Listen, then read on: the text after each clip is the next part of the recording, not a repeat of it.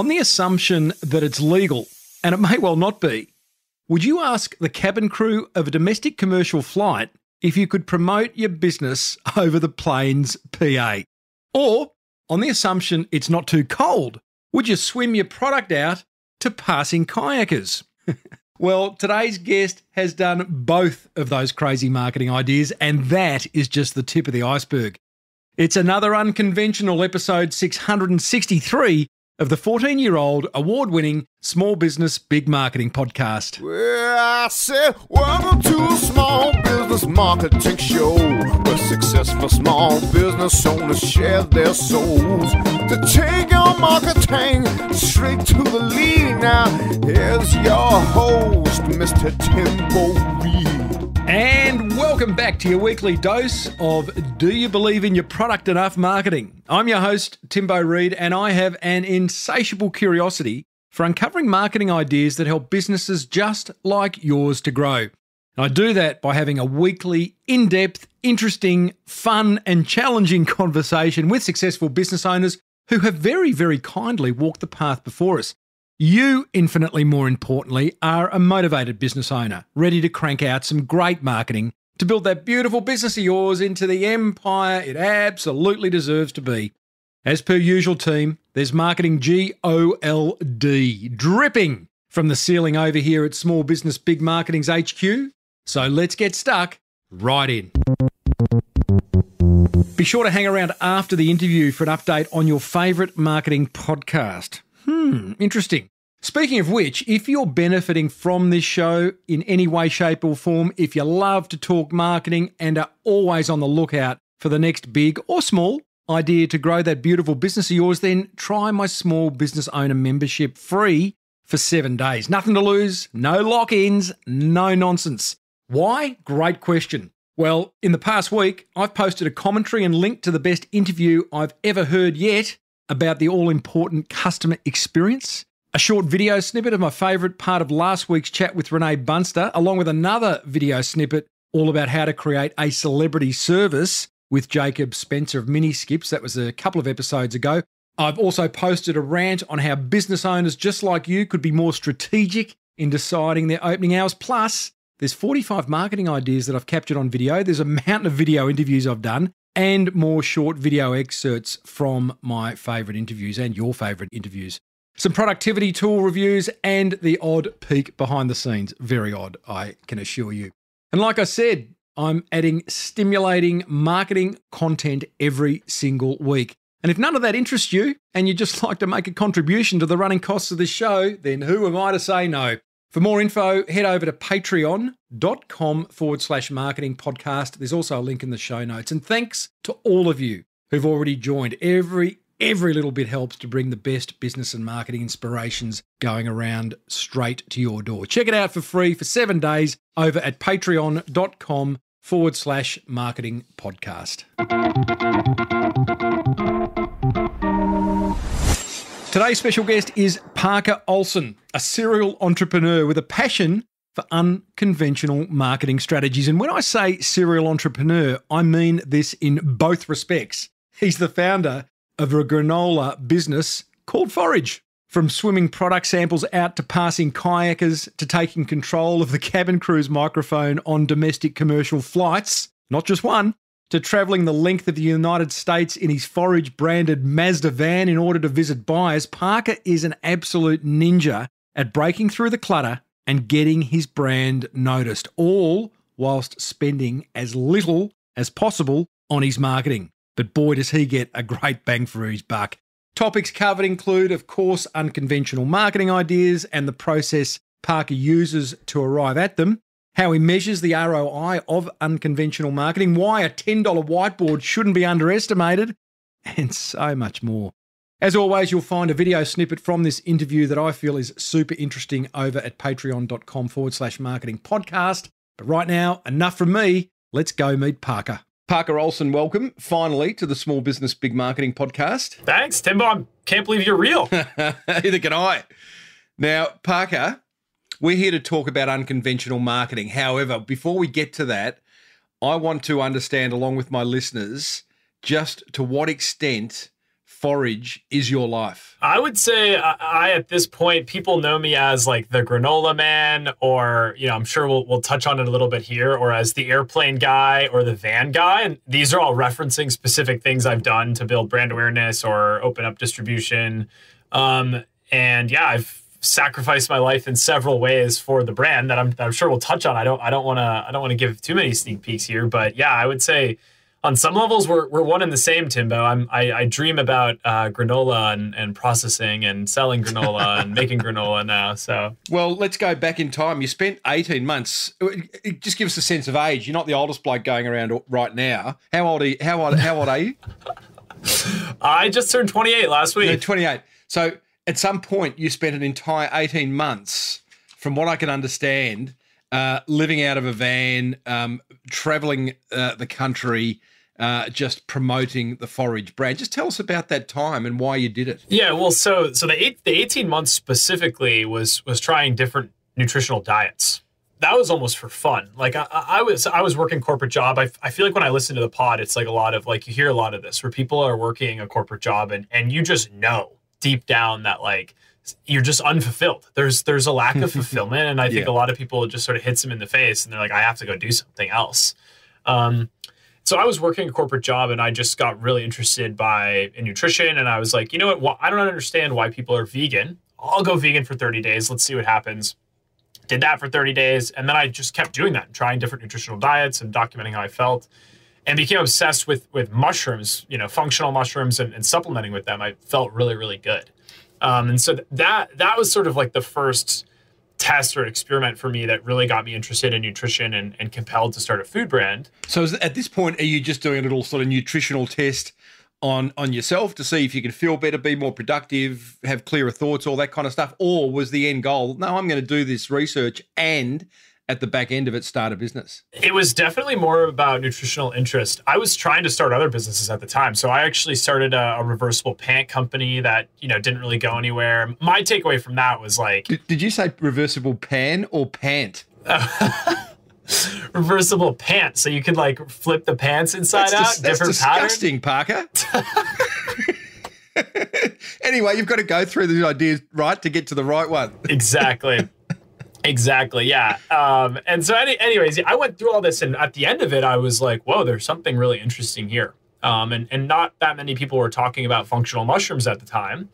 And so I started just experimenting and making things in my kitchen and bringing them into the office. And, you know, next thing I know, it's like people really like the product, and we're starting to sell it locally. And people are like, oh, you know, are you raising money? And so it started to sort of really organically form as something that may have been a viable business around basically including these really health, nutrient dense ingredients into everyday packaged food goods. So I love these stories because you're not a bloke, you haven't grown up in a family that manufactured some type of food product. You were a miserable, what I call potential cubicle escapee, dying to get away from the big corporate job and working for the man.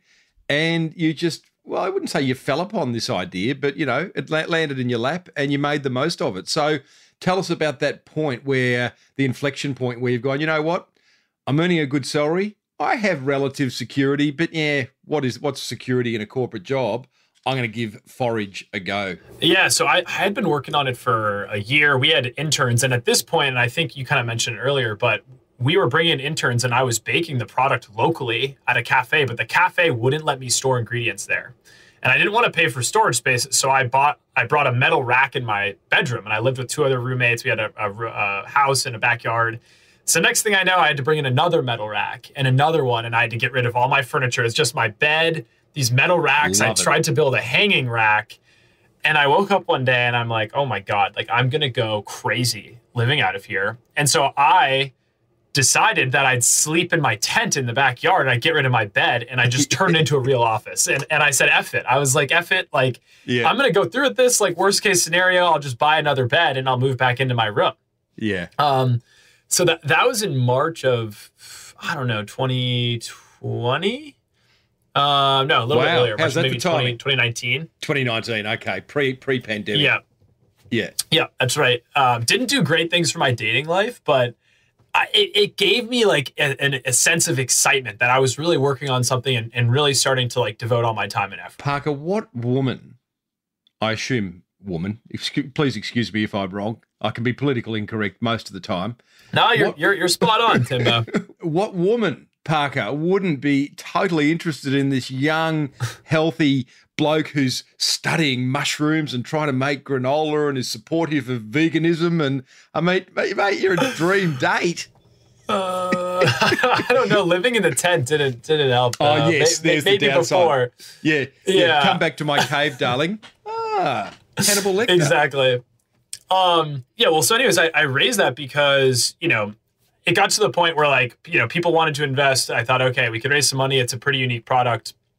Let's go out. I was in a management consultant role, and my client knew what I was doing the whole time. He was a 2000 .com founder, and their company went under with the .com bubble, but he was always very supportive. And actually, I was about to quit. And he was like, hey, why don't you stay on part-time, just work for me, like independent consultant, and I'll keep some cash in your pockets, and you can keep working on this, and like I'll support you. Awesome. And so my biggest piece of advice, honestly, for anybody who wants to go out and start their own business is like figure out how to make side income where you can support your lifestyle with minimal amount of hours while you can spend the rest of your time like figuring out how to be an entrepreneur, because it's very, very difficult to get people to part from their money for anything. For anything. I think that's never a truer word spoken. I've so often said on this show, make it easy for people to give you money. Number one, so many businesses don't. But the other part of that is just continually remind yourself of how difficult it is to get hold of people's money in a genuine way. I don't mean that like as a grab and run type way. I mean it as like totally. I've been personally, I've started a Patreon about a year ago, and I thought, and I've been doing this podcast for 14 years. This is Tim's whinge time, Parker. So just, humor me. But it's a great example. I've been doing this podcast for 14 years. I feel like I've built a pretty significant community. I started Patreon to garnish some support from listeners, and it's been really hard. And and it's a good reminder and wake up call that it doesn't matter who you are or what you've done or how good your intentions are, asking people to part with their money is difficult. And we need to, really it's tough. A great reminder, go to work every day thinking that, and you'll sit up straight and buddy work harder or smarter. Yeah. And just as another anecdote, right? Because I mean, you'd think 15 years, right? What largest marketing podcast in Australia, from what I've seen, like global top 25 marketing podcast. Okay. You would think, right? You have tons of repeat listeners. People would want to support you. Yep. There's a food influencer. He's the 7th largest food influencer on TikTok that we're working with. And we were going to build like a private label brand out of him. We were going to do everything for him. And we thought, okay, this guy's got 25 million followers across his platforms. He's got tons of engagement. People are all over him. And we ran we started with running a single survey out to his followers. And it was like, hey, I'm going to be making a protein bar. Like, would you be interested in buying it? Basically, it was like, what flavors are you interested in? And less than 800 people signed up. Wow. Out of 25 million, was it? 25 million. Yeah, I mean, granted, it's like how many saw it, but those number discrepancies are massive. They're massive. And there is an assumption, and I'm guilty of it as much as others, is that you can, from the outside looking in, you can go, oh, these guys are smashing it. But, that you mate with 25 million. Look, I don't know how he did that. I have no idea how you get 25 million followers, whoever you are. But it is hard, and you can't make assumptions just because the numbers are big that the results are going to be big as well. Parker, at this point, you've got your side hustle going. You've got a supportive manager in your corporate role. You're living out of your bedroom, although you've kind of been pushed out of your bedroom. You put a bed out on the balcony, which I saw a photo of in your Shark Tank pitch video. At some point, you take off in a Mazda van of some sort, lovely, colourful, rainbowish, and big Forij branding on the side. You took off around America for 18 months. Is that right? Tell us about that. Why'd you do it? Yeah, just about a year. I did that for two reasons. So number one, we were trying to figure out how to market, how to drive basically direct to consumer, purchases online and using performance marketing. So running paid ads, and we hire a big paid media company. We're spending silly money on them managing our campaigns. Classic. Yes, I know. I'm guilty. And, you know, the results were super lackluster. And one day I got so fed up. I was just like, all right, I need to just fucking learn, excuse my language. I just need to learn how to do this myself. And then I need to spend 2 full days just like figuring out paid ads. And I swear by the end of those 2 days, like people will come to the website and buy our freaking product, or at least find the website and be intrigued. The Midas touch. And so I am out there and I'm like, okay, I need content. And, you know, I started doing some research and you know, I don't watch any ads on Instagram. I don't pay attention to any ads anywhere. I think it's all noise. But the only ads I pay attention to are the ones that are just so outlandish, like completely different, right? It's like really strikes through the noise. So I filmed these videos of me in my tent. And it was like, hey, like I've been living in my tent for 12 months because I think I've made the best granola product in the world. And it was me like in my tent. I looked like a hippie. It was like classic. And that single video drove like 80% of our revenue for the upcoming 12 months. Like it was like an insane spike. So let's just unpack that. That's really interesting. So prior to that, marketing agency doing fancy granola ads, pouring the granola into a bowl. I haven't seen them, but I'm assuming pouring the granola into the bowl, sunny backgrounds, healthy people, silly headlines, cliched stuff. You go, 180 degrees. Here's Parker in his tent.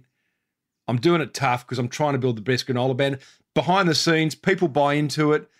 There's an emotional connection now. I get it. That's exactly it. And that was such a learning for me. Like the video quality was crap. Like I edited it myself. Doesn't matter, like, the captions were kind of wrong. Like exactly. It was such an awakening for me. And ever since then, like all of our marketing efforts, it was like, okay, am I doing what everybody else is doing? Or is this truly unique? Like, will this really stop somebody in their path and be like, what is that? Or like, wait, what?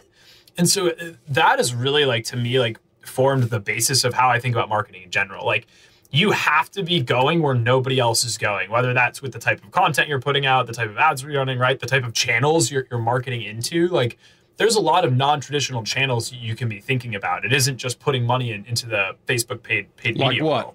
So I straight went to guerrilla marketing, and then I also went straight to LinkedIn.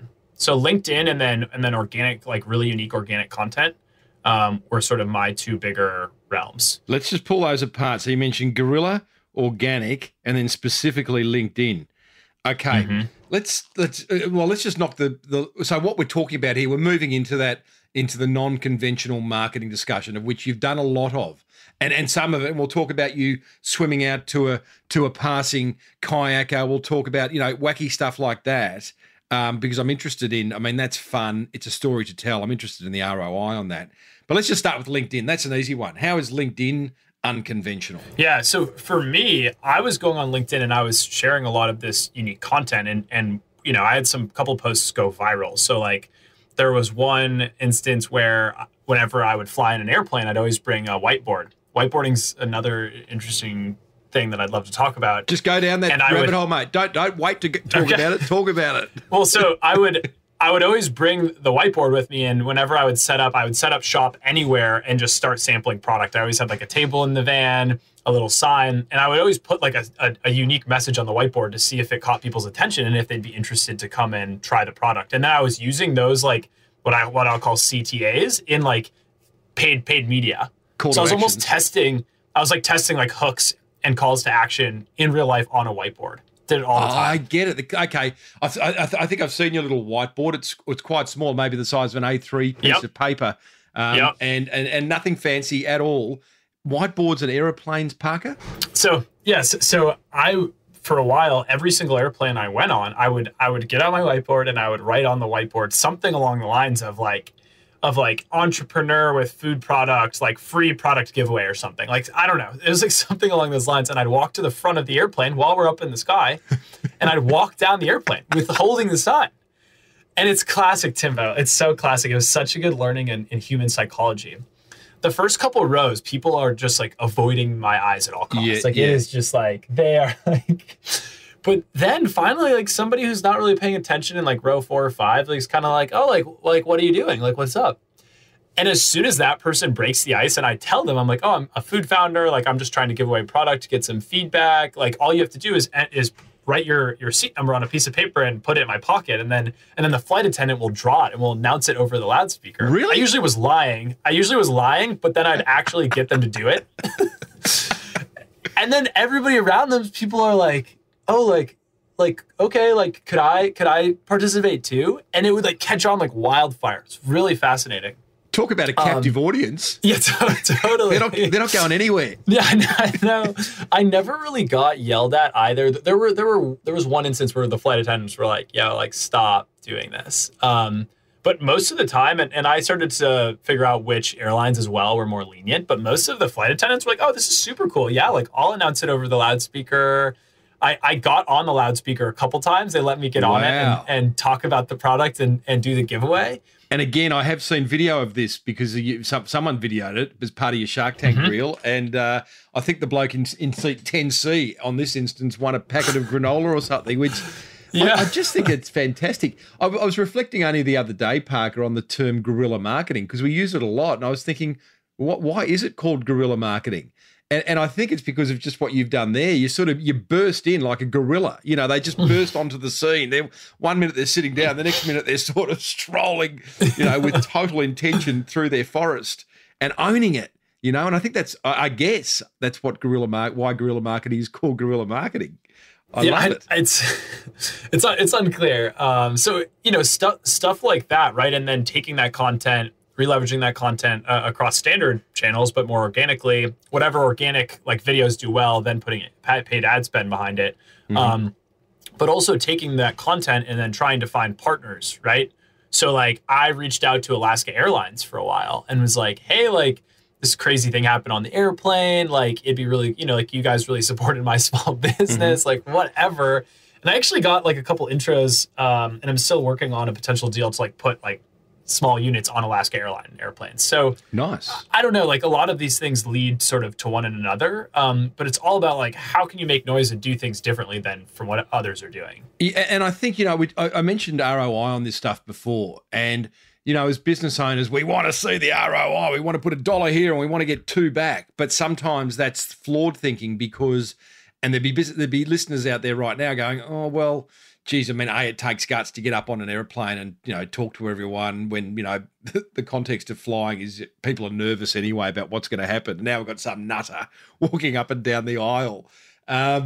But what's the ROI on that? Well, it's not an instant sale, but as you say, it has this cumulative build-up effect where you're getting the name out there. You're actually creating really interesting content that you can use elsewhere. You're sharpening your sword. You are getting your pitch right, real time, in front of a real live audience. I mean, there's a lot of upside to doing this stuff. It just takes a lot of guts. Yeah, and the other, you know, component of like what's the ROI, I think I started doing like the airplane stuff and like this kayaking, you know, like when I would like swim granola out to kayakers because I was living on a floating home. So if people in kayaks would come by, I would just jump in the water and swim over it, and people would be very confused. And then my roommates would like would record it occasionally.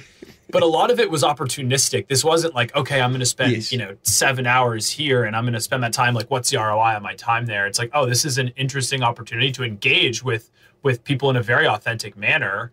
And at the end of the day, like, hopefully help them feel something, right? Like people who feel real raw emotion, like that's what makes people purchase and that's what makes people follow. And then that's what helps with basically word of mouth, right? Helping people feel something. Never a truer word spoken. The great definition of a brand is it's an emotional attachment. And, you know, if people feel something, it's harder for them to sever the connection between themselves and the business or the brand because they're emotionally connected. If they're just buying on price, for example, they're rationally connected, whereas you're building story and giving them reason to buy in, I guess, to the Forij journey. Yeah.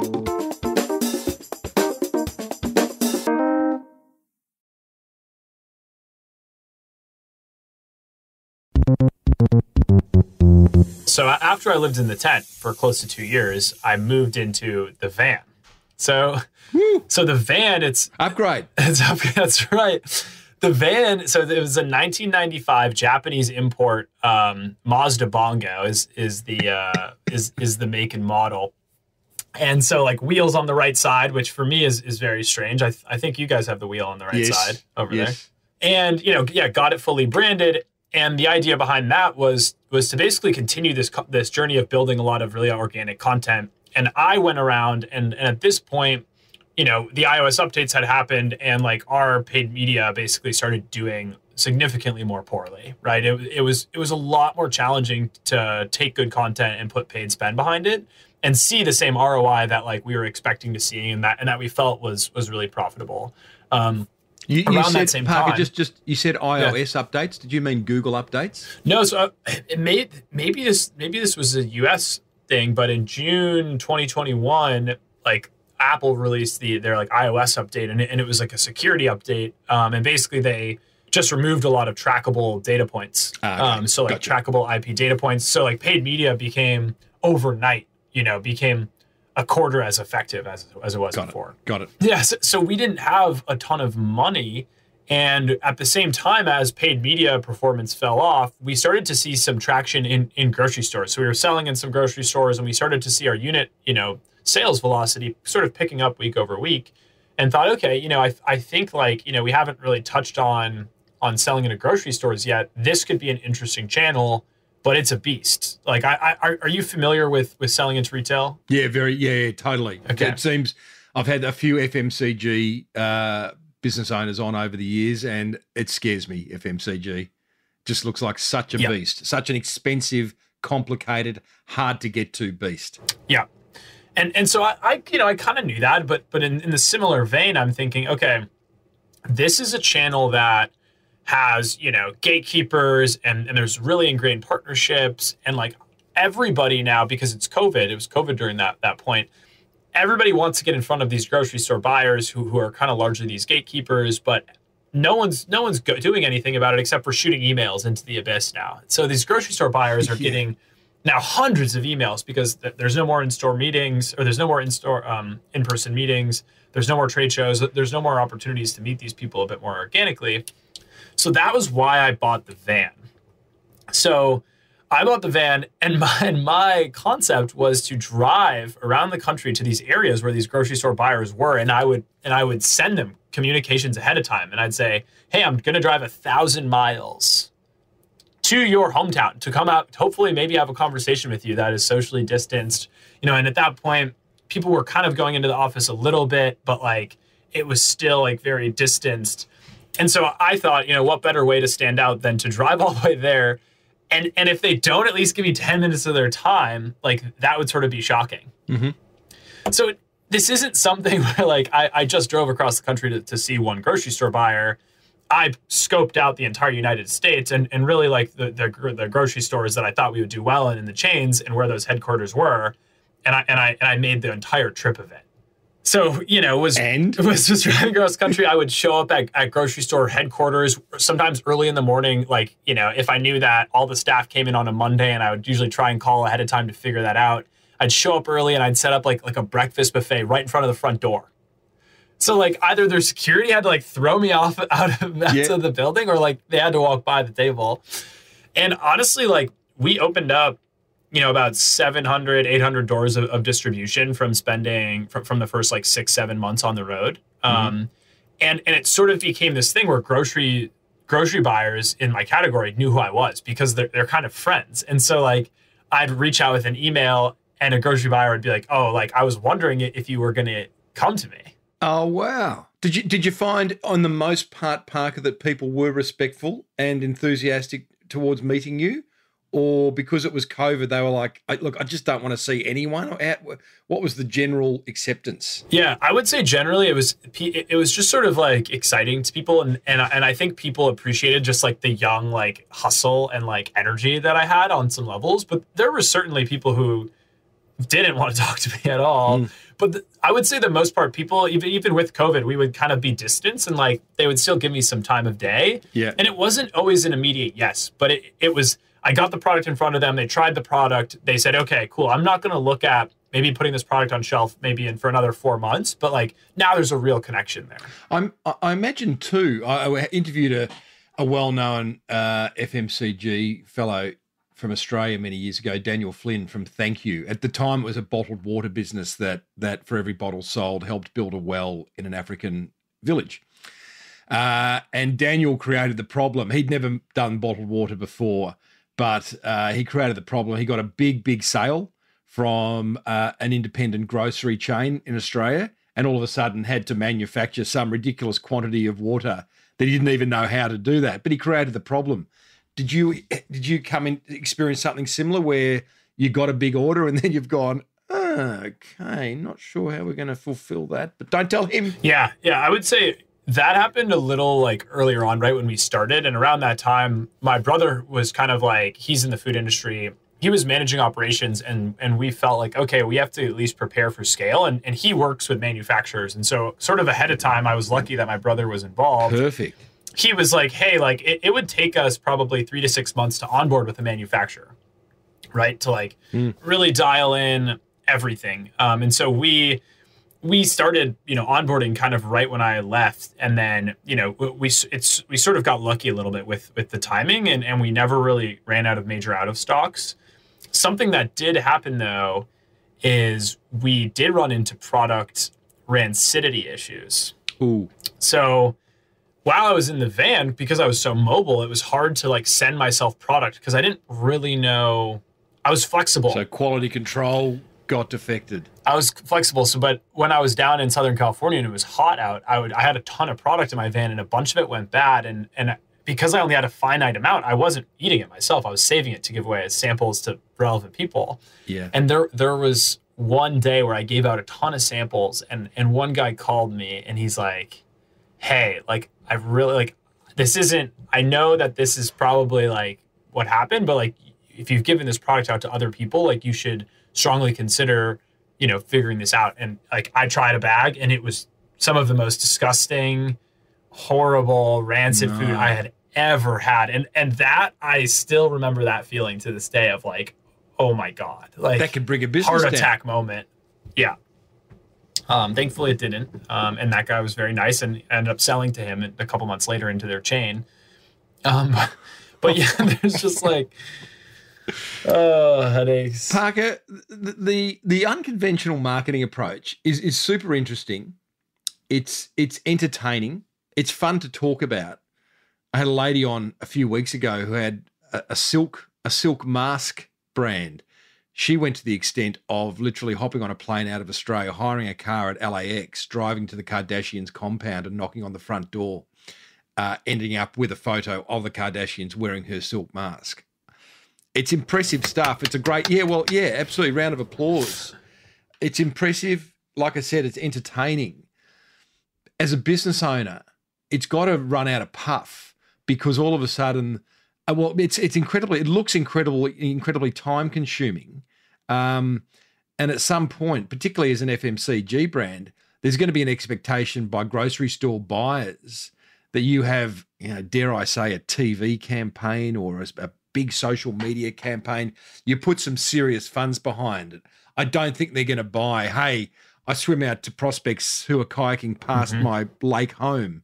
You know what I mean? Totally. And I'm not being I'm not being negative here. I'm just interested in at what point does this just become child's play? I say respectfully, and you got to move into the big boys' pants. Totally. Yeah. No, I think that transition happened for me, sort of maybe about 15 months ago. Like I came and I got off the road because it was like, all right, at that point, like we had drummed up enough business now where it's like now I actually had to manage and grow the business. Like to me, a lot of the guerrilla tactics are really good from sort of getting you that 0 to 1. It's like, yes, how can we garner the attention, get people in the door, generate the leads, and get the business to a place now that it's like you actually have something to manage and grow. It's like getting the first sparks to the fire. And then it's like, now I probably do a lot more boring things, but still think about from a fundamental standpoint, okay, from our marketing budget, how are we thinking about spending these funds, right? How much of it do we have to spend supporting these retailers and nurturing these customers in a traditional sense because it sort of works? But then, what are we still doing from an experimental and an innovation standpoint in the marketing realm to basically try and continue and foster that growth, in a unique way that's also cost effective. right? I don't think it should never end. It should be part of the brand sort of DNA, if you like, internally. It's like, no, hang on, guys, we have a crack here. We have fun getting the brand name out there. I remember one of my first interviews many years ago was with Tom Dixon of Will It Blend, and he owned a company called Blendtech, which are the blenders that you see at McDonald's and all the big juice bars around the world. They're the big commercial blenders, and his whole marketing approach was doing these scientific experiments where he would stand there in a white lab coat, safety glasses, holding up an iPad in front of his blender and going, "This is an iPad 3. The question is, will it blend?" And he'd blend the bloody iPad. But he continued to do these. He'd blend PlayStations and hockey pucks and all sorts of stuff. My point is that he continues. Well, he doesn't do it anymore. This was many, many years ago. But it doesn't mean you have to stop and get into adult marketing, if you like. But there's got to be that balance. Yeah, and I think for us too, like I got to the point where I was a little bit burned out of like being the center of attention and doing everything, and we started moving more towards like digital and thinking about scaling, right? And it's like, oh, those tactics never scale. Of course not. And do I still want to like take the van around every once in a while and do something? Absolutely. But like that, instead of be 50% of my time, is now 5 to 10% of my time. And now it's like, how can we apply, those same principles and that same fun cultural attitude, but just in other ways that are scaling. So like things we're working on, our branding has become kind of really fun and are these cute little creatures. And so we're building and kind of have built, it hasn't been fully launched yet, where any customer can like scan a QR code now on our items and they can build their own personal forager. And it's like this little creature icon, and we only feature customers' foragers on like packages and all of our merchandise, et cetera. So it like sort of brings a slight personalization in. It keeps it fun and light, but it also like invites the consumers to like join the brand and be a part of that journey kind of moving forward. The other things that we're sort of thinking about are, a lot of our products focus around cognitive health. And so we've thought about, like partnering with, are you familiar with Brain HQ or Luminosity? No. They're kind of like online, like mental brain training game sets. So it's like, doing fun things with theirs. So we've developed and have worked with a PhD in neuroscience to develop these like brain training games. Awesome. And so like when a customer, if they want, like they can sign up for free and they can get these like fun, like daily brain games, like texted to them every single morning. Oh, wow. So we're looking at different ways of like, how can you consistently stay in front of a customer, acquire new customers or nurture existing customers sort of with some of these just, I don't know, different methods, right, of reaching them. Parker, you've got balls of steel. You stand up in 40,000 feet in the air and talk to people about your product, which I absolutely love. Is there a guerrilla marketing idea, an unconventional marketing idea that scares the pants off you and you just can't bring yourself to do?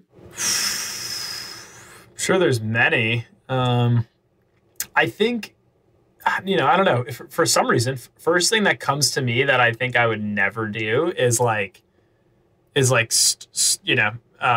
it called? Where you strip and you run across like a professional football field or something? Oh, yeah, streaker. Yeah, I would never streak. Wouldn't do that. Thought that'd be the top of your list, some sort of, naturalist hippie bloke, living out of his van. That's about where I cross. Yeah, that's about where I cross it. So no nudity. We've established no nudity. Okay. Tell me, Parker, you are building a business, a brand, in a very big marketplace. Everyone eats breakfast. Well, most eat breakfast. Granola's popular. This has the potential, all being well, to be a really big empire, cereal empire, whatever you want to call it. Is that your intention, or where do you want to see Forij in, I always hate saying 5 years' time, but this is a long-term question. Where do you see it? Yeah, I think for me, Timbo, I think as I've learned more about business and what I enjoy in life and think about, what do I want to get away with my time here, I don't think, at least right now, I really want to be a CEO. Yeah, I kind of figured that. What that means for me is like, I think once the brand gets to a certain point, I think I'd be interested in bringing in an operator, and whether that's selling the brand or bringing in someone and kind of stepping away, but still being there to engage and make sure everyone's having fun and finding joy and creativity. Like, absolutely. But I genuinely do think, I'm really most passionate about building in that, 0 to 1 or 0 to 5 or 0 to 10 space of like really going from absolutely nothing and creating something, and then bringing it up to a place where there's processes in place. But I think, much beyond that, I don't love just like managing people and processes and, bringing something from 10 to 100, right? Or 10 to 1,000 or whatever, just the massive scale. I'm so glad you've recognized that in yourself. This is the father figure in me talking, Parker, but, I think it's called the Peter Principle, where you get promoted or you promote yourself beyond your level of competence. And we see it all the time. And one of the biggest examples that comes to mind for me is a very past guest. I think maybe in my first or second year of this show. His name was Brian Singer, and he founded Rip Curl. Do you know Rip Curl, the surf brand? Yeah. Everyone knows Rip Curl, right? Big brand. Now, he founded that brand because he used to surf at a beach, at his local beach called Bells Beach down in Torquay in Australia, and it was freezing. And he came across this neoprene material, bought a World War II sewing machine and made the first wetsuit. And here he is out in the middle of winter surfing Bells Beach, and his mates are going, "Can you make me one? Can you make me one?" So he made everyone a wetsuit. Anyway, decades later, Rip Curl is this multi-billion-dollar global surf brand. And I won't go as far as saying he was miserable, because he was very wealthy and he was surfing a lot still. But he was taken away from the heart and soul of where he started, because the thing grew. And maybe he didn't have the courage to make the decision you have, which is, I don't want to be a CEO. I hope that works for you. Yeah, I mean, we'll see. It's like I'm still young, and I'm sure I know I changed my mind, but it's just I'm just not super financially motivated either. Right. Which maybe sounds crazy. Don't beat yourself up over that, buddy. Maybe I'm lying to myself. Some people think I am. You'll love this, Timbo. I'm dating this girl, and she's an entrepreneur, and she's excited at the opportunity to get financially wealthy and secure. And I tell her, and I'm like, I think you may end up coming to realize that like that's not necessarily it. And the other day we're hanging out, and she goes, if you ever want to admit that you'd like to be rich someday, you can tell me, and I won't tell anyone. She goes, I swear I won't tell anyone, but you can share that with me. And I'm like, that's just not me, babe. Yeah. Oh, well, I think it's part of your generation too. I've got 3 kids, slightly younger than you, and I talk to them about this, and it isn't about necessarily building empires. Of course, there are people out there who are always going to want to do that, but it'll be interesting to see how you sort of manage that, because even if you put a CEO in, the CEO is going to want to build an empire, unless the brief is, hey, listen, once we're turning over $10 million, turn the tap off and put the price up, or something like that, stop further growth. Just increase margin. Yeah, I don't know. And who knows, right? Who knows? It's hard to say, right? I think time will tell. But yeah, I mean, for me, it's like, if I'm being honest and I look in the mirror, like there's a lot of other things that I want to do that have nothing to do with building a business. Like I'd love to be a kindergarten teacher. I don't know why. I can't defend that. I like kids. Like I think that'd be really fun. And I think if I laid on my deathbed one day and I was silly rich because I had spent all of my years building a business, my nose to the grindstone, I think I would be quite upset at the life that I've lived, versus if I got there one day and, maybe I'm wealthy, maybe I'm not, but I had, was a kindergarten teacher and did these other things that I really wanted to do. I don't know. That's where I think I'd like to be. I totally honor what you just said, Parker. And as a 56-year-old bloke, I'd be lying if I said there weren't things where I go, I wish this or I wish that. And I'm sure everyone else listening of age would say the same. There's a great blog post written by a palliative care nurse. It's called 5 Wishes of the Dying. And it's probably one of the most famous podcasts blog posts in the world. That may be a slight exaggeration, but it's had millions and millions of reads. And she's just, she's helped facilitate people dying for years. It's her job, and she's come down to these 5 things. You know, one of them literally was, you know, I won't be on my deathbed wishing I'd made more social media posts, or, you know, there's a bit of humour about it too. But yeah, well, I hope you do become a kindergarten teacher, Parker, because that's a noble job, and there's not enough male ones of them. I say to one of my boys, he'd be a great primary school teacher, but, you know, he's a bit stuck on building a little content creation business. And I'm like, oh, well, do that for the time being, but hopefully there's an opportunity to do something else down the track. Who knows? Parker, what would you say, just to wrap things up? I've thoroughly enjoyed our conversation. And by the way, thank you for chasing me down, because listeners, Parker, first of all, pitched me months ago. We locked in something, had to cancel it. I ignored him for a period of time because I had other stuff on, but he kept at me, and here he is today. So again, there's lessons in that, you know.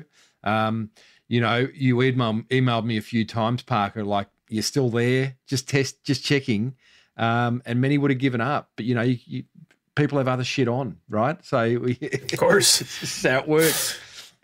What's your advice, Parker, to the small business owner listening who is a little bit scared about the marketing approach that you have, but would love to try something? Yeah, I think once you get out of your comfort zone once or twice, it can be really, really quite addicting. And it's really scary. I think the most scary part is the first step. But I guess my piece of advice, and this is something I do all the time, Timbo, and I'm actually curious if you ever do this, but I almost use an alter ego to help enable me to do these things that I find really scary. I'm terrified every single time I go up on that airplane.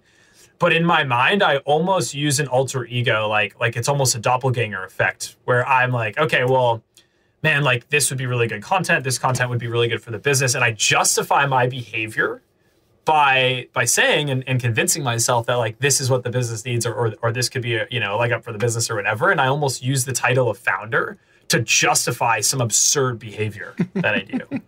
I love it. In fact, I was only reflecting the other day. You call me Timbo, and many people do call me Timbo. I refer to myself as Timbo, but sometimes it is a bit of an alter ego. You know, if it allows me to step into a slightly larger than life version of who I really am. You know, but I think too, as business owners, I'll talk business owners, but it applies to just us humans generally, is that depending on our situation, we have a number of levers that we can activate. And that, if I'm at a networking event, then I might activate my more formal, less gregarious self. And if I'm at if I'm doing a keynote, then I might amp up the humor and the gregarious nature of what I'm talking about. So, yeah, you play to your strengths depending on where you're at that point in time. Yeah, totally. Good stuff, Parker. I wish you all the best with Forij, man. I wish you even more success as a kindergarten teacher. I hope that happens one day. I've never heard of the kindergarten teacher side hustle, but hey, be unconventional. It would be, yeah. That's the plan, Timbo. That's the plan. Forij.co, Forij.co. I love the name, by the way. It's Thank you. It speaks volumes. All right, Parker. Love your work, mate. Thanks for sharing. Cheers. Well, there you go, team. Unconventional marketer and founder of Forij, Parker Olson. I do love a marketing risk taker. I got to tell you, there's a lot to love about the way he's growing Forij, and it makes me wonder, why don't more of us roll up our sleeves and take on some unconventional marketing ideas? At least have one in the mix at any one time. Do what you're doing, right? Do what's working, but just add a little bit of unconventionality to the way you get heard, to the way you break through the clutter, to the way you get you and your precious business noticed. If you'd like to watch that interview, then feel free to lash out and join my uber expensive membership over at patreon.com/marketing podcast. First 7 days are free. I'll hopefully see you on the inside. Quick update on where the podcast is at. It is the end of the year. I never mention the date when I do an episode because I try to make all my content dateless, timeless, evergreen. But it is the end of the year. I am going to take a break for most of February, if not all of February. And I'll be back with at least a couple of episodes a month. We'll absolutely continue to do my Patreon, my small business owner membership over at patreon.com/marketing podcast. That really does help keep the show alive, team. Getting sponsors, I'm running out of gas a little bit on the whole getting sponsors thing. 14 and a half years, and I'm not admitting defeat by any stretch of the imagination, but right now I'd like to crowdfund the future of this podcast, and that means you getting involved, if you can, in any way, shape or form. That would be great. But I love doing this. I love bringing marketing insights to you, and they will absolutely continue. And if you've got anything you'd like to hear covered, a topic that you want me to cover inside my small business owner membership or on the podcast, then feel free to let me know. Tim@timreid, reid.com.au is where you'll find me. But most importantly, thank you so much for taking the time to get this far in this episode and for listening to my podcast. Have a wonderful 2024, and I'll see you on the flip side. Righto, it's time for you to take action on what you've learned, because ideas remain exactly that without action. Just go and implement something. That would be my best advice. If you enjoyed today's ep, please hit the subscribe button on your favourite podcast app, where you will find 662 more chats with successful business founders. And there are just so many insights, ideas, strategies, tactics, motivations, call them what you will, in that archive of 662 interviews. A big thanks to editor Sam Heathcote for stitching the marketing gold together, and to our in-house rock star Lockie Doley for the wonderful music bed. Most importantly, a big thank you to you for lending me your ears, for tuning in, and for being the wind beneath my wings. May your marketing be the absolute best marketing. Bye for now.